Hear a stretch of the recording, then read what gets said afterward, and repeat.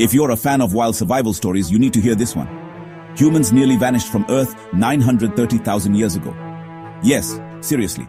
About 930,000 years ago, a massive climate disaster hit our ancient ancestors. According to a study in The Brighter Side of News, the human population crashed to only around 1,280 breeding individuals.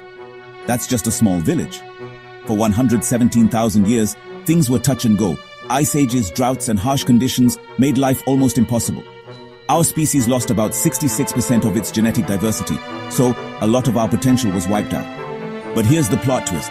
This bottleneck may have triggered big genetic changes, like the fusion that created our unique chromosome 2.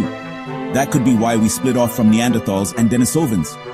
How do we know this? Scientists used a new DNA method called FitCode, analyzing genomes from 3,000 people worldwide. And this explains why fossils are so rare from that time. So next time you think you're having a tough day, just remember, your ancestors survived the ultimate close call.